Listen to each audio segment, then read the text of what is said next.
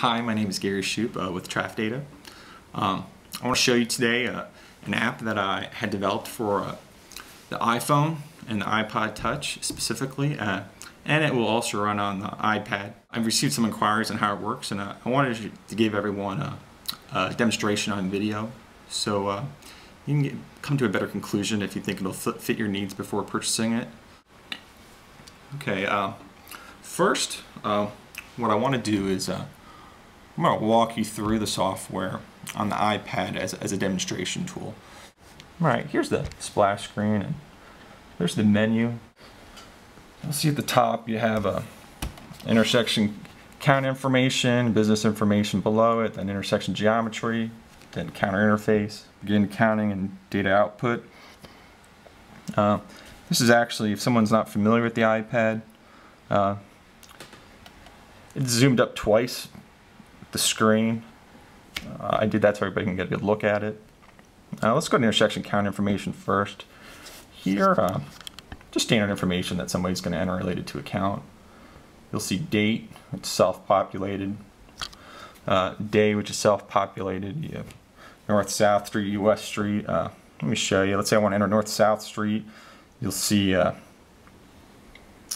this keyboard come up below it. This is how it works. So you can enter the information there.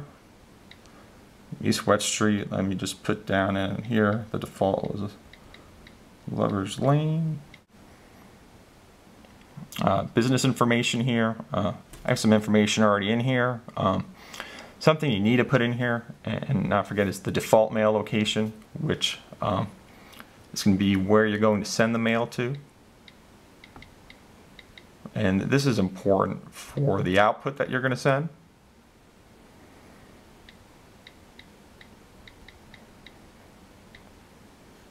So in this case, you're not dealing with any cables to download anything.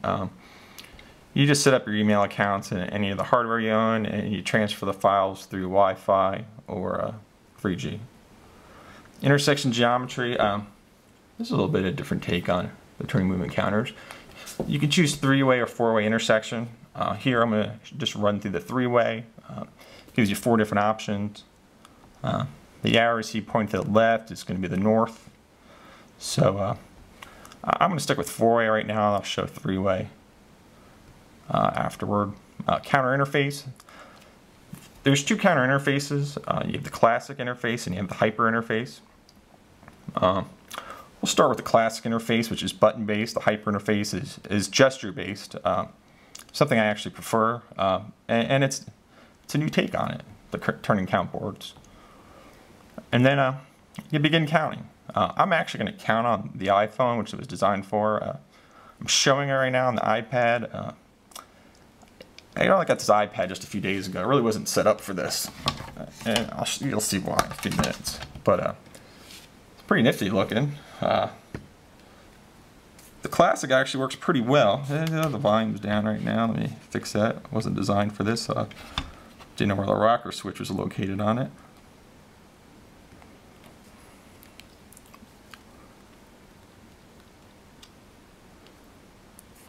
And I'm going to jump in here with my iPhone just to show you a similar screen and how it works. So with the classic one, you're just going to touch the virtual buttons on here, and hopefully everybody can hear this. I'll turn it up all the way, and you're going to hear a little click when you're counting the traffic. Now, something I wanted to be able to do is classify trucks rather easily than using like shift buttons. So what was implemented here was a quick double tap, and you can hear the counter actually say truck. So I'm just classifying trucks there, and I wanted to make it really intuitive and easy way to classify trucks. The double tap has to occur within 0.3 seconds. Something that during the design, tried different times, tried 0.2, tried 0.3. Went with 0.3 is the greatest. It's what I went with. That's the best way to answer that. If you got 3 through lanes approaching an intersection, say a left turn lane and a right turn lane, you may get multiple taps within 0.3 seconds and overclassify a truck. You can't shut off the classification in this version. The hyper interface, I'd say, goes away with that issue, but it's something that has to be looked at. But I think people will like it, and it's worth trying out. In addition to the vehicle, trucks, and the cars, I also have pedestrians crossing the street, as I'm showing there. You'll see, let's say I'm dragging between the pedestrian symbols my thumb to show which street they're crossing, and it's going to timestamp it. And maybe it's better to show this actually on the iPad. You hear that? I'm just pointing in the direction which street I want to cross. So that's the classic interface. Everything's getting time stamped. It's going to separate it into 15-minute bins later on. I'm done. I'll hit end. It's asking me, is counting completed? I'm going to say yes. Okay. So that's the classic interface for you at a four-way intersection. Okay. Here I want to show the hyper interface. Let me make sure I got that, have that active. And with the hyper interface, it's a new take on a traditional turning movement count board from the standpoint of instead of pushing or tapping buttons in order to register vehicle movements, we're actually going to use finger gestures to record vehicles. Similar to how I used finger gestures with the classic interface. So this is how it looks. I'm just blowing up the screen on the iPad. It was designed for the iPod Touch and the iPhone, and spent a lot of time on this interface.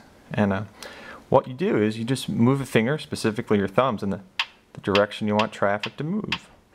So if I want to do eastbound through movement, westbound through, northbound, left turn, just slide along the side.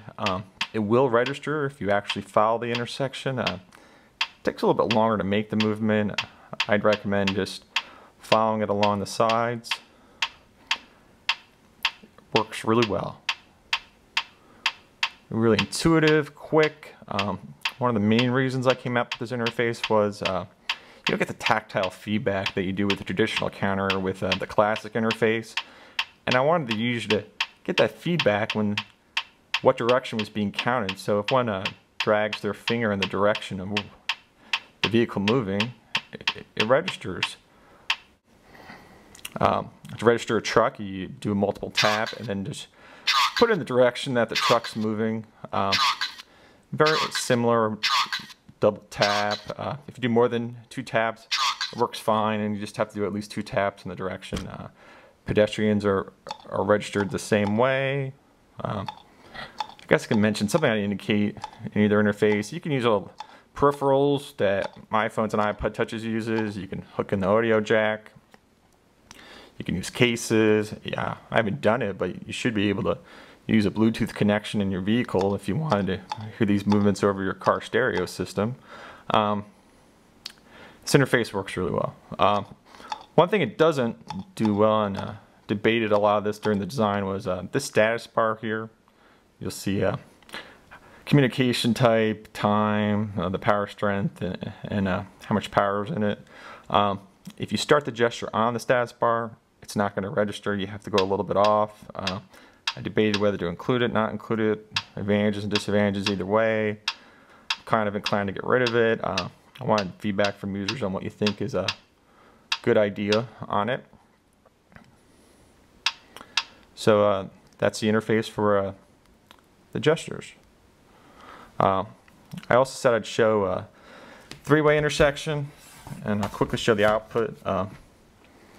I'm running down in time here. It says let's say 3-way intersection. Let me go to a 3-way configuration really quick. Let me do classic. Begin counting. This is a 3-way intersection. Basically, it's taking away some buttons. It would also take away some arrows also. Same idea. Buttons are spaced a little differently. Output here, you can check on my website at www.trafdata.com under apps, TurnCount. You email it. There's 3 file types established for each data collection. You'll have a UTDF file, which can be imported directly into a traffic signal timing program. You have a CSV file where it's timestamped for each event. And you also have an HTML file, which will show the output that was generated.